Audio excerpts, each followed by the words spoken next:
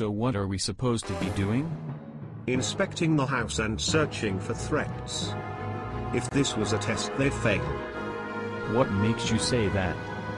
Just the fact that up front, even when they are greeting soldiers from the opposing army, they greet us with warm hearts and AK-47s.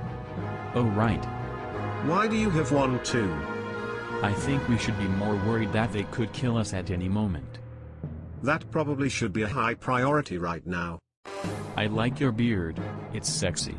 Now I'm not gay, but if I were a woman I would. Never mind.